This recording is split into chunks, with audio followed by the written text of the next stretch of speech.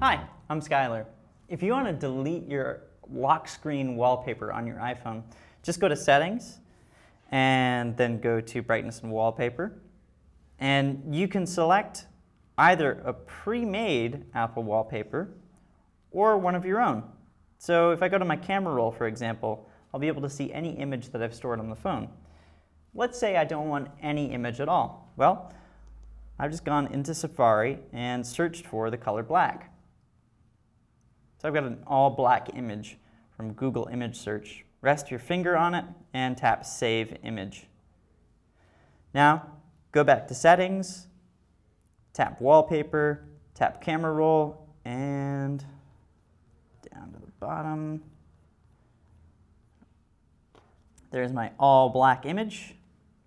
Scale it up just to make sure. Tap Set and Lock Screen. Now, nothing. Thanks for watching. I'm Skylar.